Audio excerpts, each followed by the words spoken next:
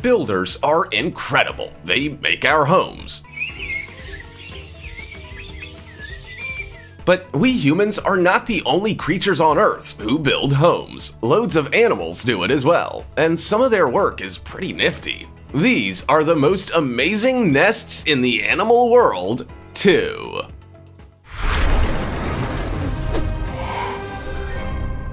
Number 15. Sociable Weaver. The sociable weaver is a little bird from the Kalahari region of southern Africa. They are quite common there, but what isn't ordinary about these little fellas is their nest. Note that I said nest in singular, because they build a massive nest for everyone. Kind of like an apartment block for little birds. The nest is large enough to accommodate 100 sociable weaver families all year long, and they are extremely solid and resilient. Some sociable weavers' nests have been documented to be in use for over a century. From afar, the gigantic nest looks like an ordinary haystack, but once you get closer and you stand underneath it, you can clearly see all the different entrances to the many individual nesting chambers. One room for each family. These birds are quite the little engineers and architects. They even know how to use different materials for different purposes. They use long twigs for the roof and dry grasses for the separation of the nesting chambers. They even created a security system. They place sharp spikes of straw to protect the entrances from potential predators. They have truly thought of everything. Like this video, smash the subscribe button and click the notification bell right now, or this centipede will crawl on your face when you're sleeping. Now, it's time for the odd topic. As you can see, weaver bird nests are truly stunning. Built from all manner of bits and pieces, such as twigs and roots and leaves and grass, these beautiful nests have knots that'll make a Boy Scout proud. These tightly woven masterpieces are arguably the best nests we've ever seen. They're truly stunning, don't you agree? Let us know. Typically speaking, the nests are built by male birds in an attempt to woo the females. As always, comment down below with the hashtag #OddTopic and let us know your opinion in relation to what we just showed on screen. With that said, let's keep things moving. Number 14. Australian Malleefowl Nests. One of Australia's most curious creatures has to be the malleefowl. This intelligent bird has figured out a way of building a real-life incubator for its eggs. They don't build your ordinary nest in a branch, no, they actually use their strong feet to dig a big crater in the ground. And in the middle of the cavity, the female gently lays her fertilized eggs. But that is not all. The parents then scrape large amounts of leaf litter to cover up the crater with it. Now, all they need is a form of insulation for their little unborn babies, and nothing's better than a healthy layer of dirt to secure the structure. And then the magic of science happens. As the leaves start to compost, they release generous amounts of constant heat to keep the eggs nice and cozy until they're ready to hatch. It's an ecological, natural incubator designed by a very smart little winged engineer. The male malleefowl during the incubation period will constantly check the temperature of the breeding mound, and he'll scrape materials off or onto it if needed to regulate the heat, because for his little ones, everything has to be just right. Number 13. Golden-headed Cisticula cobweb sewing. The golden-headed Cisticula is known as the finest tailor of the bird world. They live in Australia and Asia, and they can grow to be 4.5 inches. The males change their color during mating season. Normally, they are brown and cream in color, but from May to July, they grow golden and orange feathers, which give them their name. The golden-headed Cisticulas have figured out a way of stitching the little twigs and leaves for their nests with spider threads. Although the spiders must not be very happy about this technique, it is very ingenious and effective.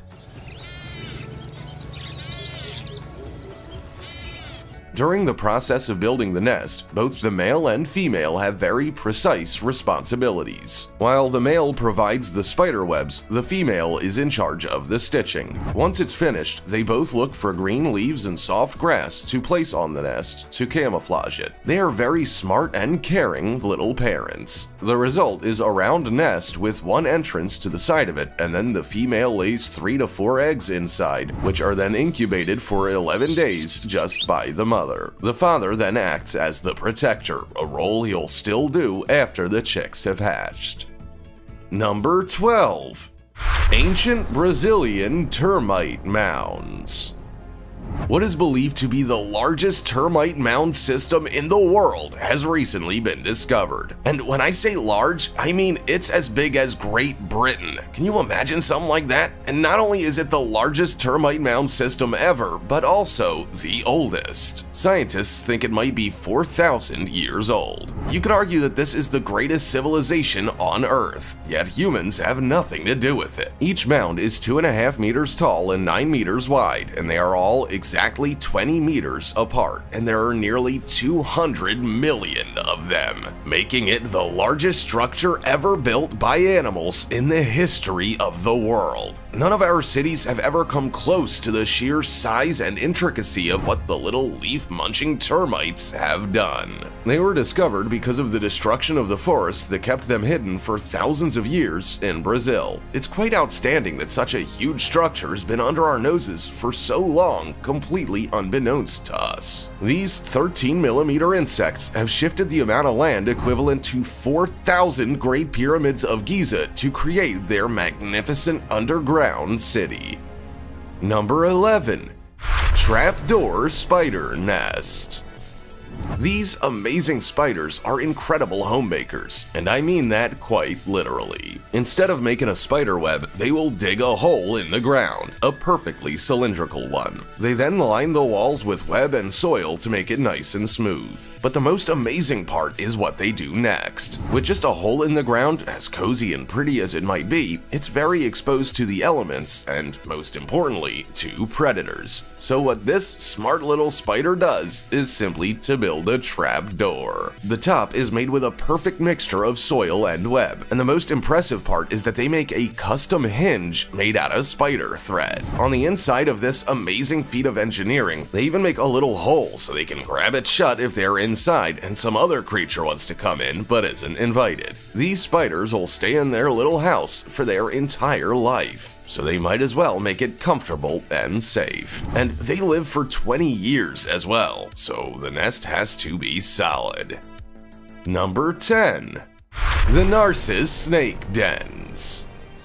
Alert to the people suffering from ophidiophobia. Do not watch this video. The Narcissus Snake Den is one of the most impressive events that happens in nature. It's not about the den itself, but about the sheer astronomical number of snakes that live there. And it is the red-sided garter snake in particular. In 1999, the population was of 70,000 snakes. This curious and maybe a little scary congregation of snakes happens in Manitoba, Canada, and it's the largest concentration of snakes anywhere in the world. And the explanation's actually in the geology of the area. In Manitoba, temperatures can drop to 50 degrees below zero, and a snake, being a cold-blooded creature in the literal sense, has to find shelter to survive the winter icy cold. And in that region, the limestone bedrock is very close to the surface, causing cracks and crevices, which cause big sinkholes. And that is exactly where these snakes go to seek warmth, so they all end up having to share relatively small dens for such a large group of snakes. Number 9. Montezuma Hanging Nests.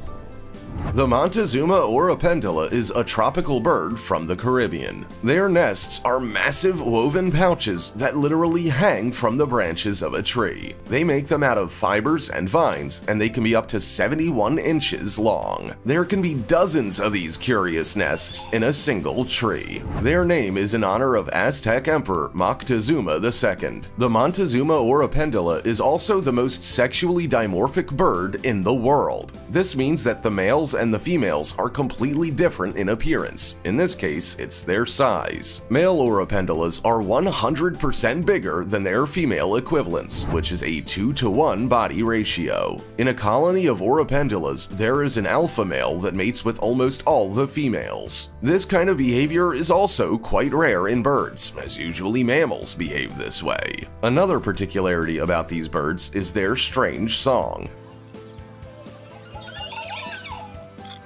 It sounds like a UFO more than a real-life bird. It consists of conversational bubbling followed by loud gurgles. So this little bird is full of surprises, as you can see. Number 8. Organ Pipe Mud Dauber.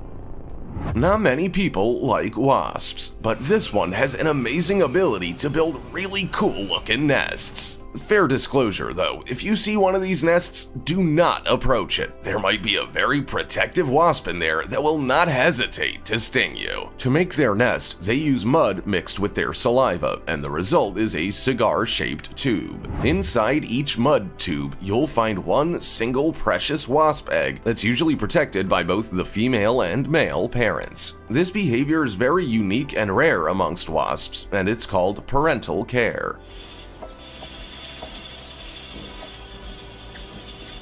Sometimes you can even find several mud nests built side by side, which look a lot like organ pipes, hence their original name. Some tubes can measure over 20 centimeters in length. To get rid of a nest like this, all you need to do is spray it with wasp freeze first to ensure that if there is a wasp in there, it'll die before you handle the nest. Then you simply remove it with a paint scraper or something similar. Number 7. Texan Giant Spider. Arachnophobes might want to change the channel for this one. Imagine a spider web the size of a football field. Yeah, it exists in Texas. Where else? These 8-legged creatures have taken over a national park, and they're not going anywhere else. But how can one single itsy-bitsy spider build such a massive nest? Well, actually, the reality is much more disturbing than just one laborious and industrious spider. Basically, all the arachnids in that area have started to take advantage of the moisture and the abundance of insects to munch on, and have decided to work together to link all their webs, creating a super creepy mega nest. If spiders start machinating against us, we are toast. Organized spiders? Yikes. The cool thing about this is that apparently it is extremely rare, meaning it almost never happens. Scientists are absolutely baffled with how on earth spiders can communicate at such a sophisticated extent. I don't know about you, but I'm getting spooked. And although it might look like Halloween's a bit too real this time, look at the bright side. At least you won't get bitten by any mosquitoes. Number 6. Australian Leaf-Curling Spider. This spider is also a great little architect, a minimalist one too. To make its nest, it basically chooses the nicest leaf it can find and curls it up. It then suspends it with its spider threads and uses it as a hideout. The result is a protective cylinder. Quite the engineering prowess. Leaf-curling spiders are a little bit tick-bodied and they have an oval shape to them. When they hide inside their leaf, they leave their 8 legs outside. That way they're in contact with the rest of the web and they can easily feel the vibrations in the silk threads if an insect gets caught in their trap. And then dinner is served. The leaf works wonders as protection against predatory birds and parasitic wasps. Sometimes they get fancy and instead of a leaf, they use a snail shell, which already comes curled up. Quite the ingenious little creatures. When a female spider wants to lay her eggs, she builds a nursery in a separate curled leaf that she hangs in a plant nearby. Number 5. Red ovenbird domed nests.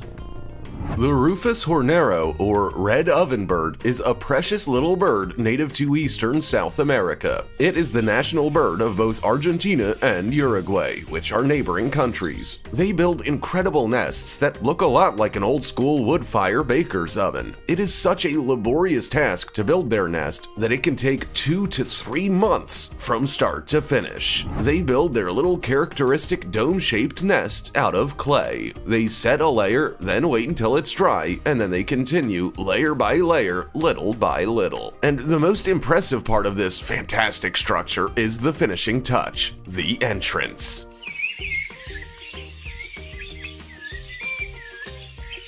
The red ovenbird designs it almost exactly like a snail's shell, so it's very difficult for intruders to go inside when the parents are away looking for food. Inside the nest, they delicately lay down soft grass so the eggs are nice and comfy. One nest can last for several years, but for some unknown reason, ovenbirds like to construct a new one each brood. Number 4. Weaver ants. Ants are fascinating little creatures. Millions of years before we built our first cities, the ants were already creating gigantic mega structures. Most ant colonies are underground, a maze of thousands of tunnels and chambers. But some of the greatest engineering ant species have taken to the tree's canopy. Meet the weaver ant. They build their intricate cities out of leaves at the top of the trees to be safe from the predators living on or in the ground.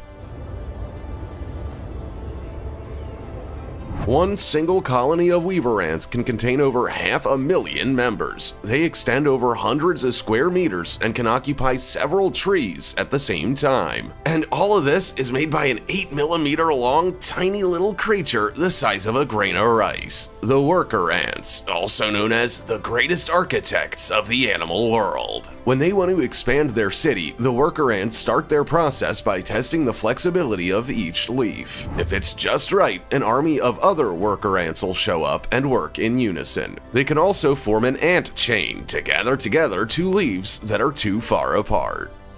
Number 3. Bald eagle nest.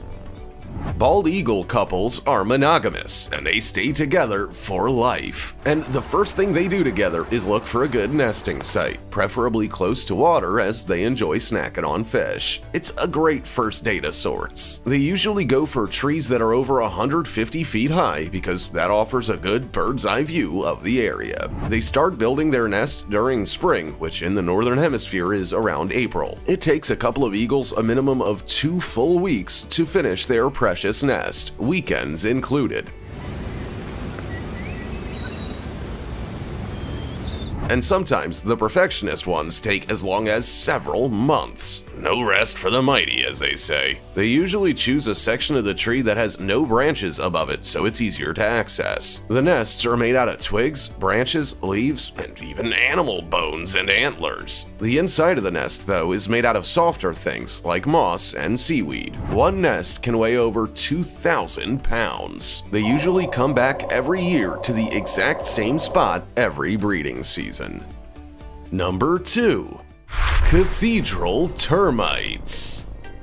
Cathedral termites, like their name suggests, build mounds that look exactly like cathedrals. They live in the Northern Territory of Australia. These are not your ordinary bark-eating termites. These ones actually eat grass, and they store it right there inside the ominous mounds. They're made out of substrate of fine sand, clay, and silt mix over a bedrock of laterite. Proportionally speaking, cathedral termites build the tallest non-human-made structures in the world. That is quite impressive. One single mound can be over 8 meters tall, and each one houses millions of members. Researchers believe that cathedral termites evolved from wood-eating termites thousands of years ago when the environment started to get more and more arid, so they had to adapt or perish. They then left the woodlands for the grasslands and radically changed their diets. These tiny little creatures sure are resilient and great architects too. They can build a mound surprisingly fast as well. I guess when you're an organized, close-knit community of millions, anything is possible. Just imagine if us humans were like that. Number 1. Ruby-throated hummingbird.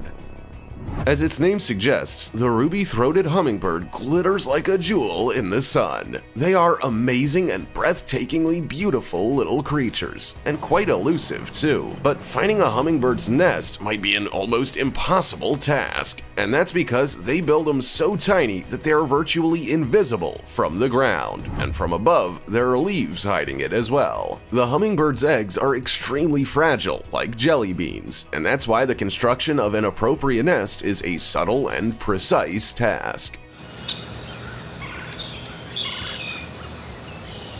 The nest has to be lined with soft and warm materials, with a velvety and spongy floor to erase any risk of egg breakage. They use leaves and plant fibers that they weave together and anchor to the branch with spider threads. Once it's all done, they tend to find materials to decorate the nest with that also works as camouflage. It's necessary to keep those eggs safe and hidden. The result is a super cozy and delicate miniature nest only big enough for 2 hummingbird chicks. And finally, after around 20 days after hatching, the baby hummingbirds will leave the nest and start an adventure of their own.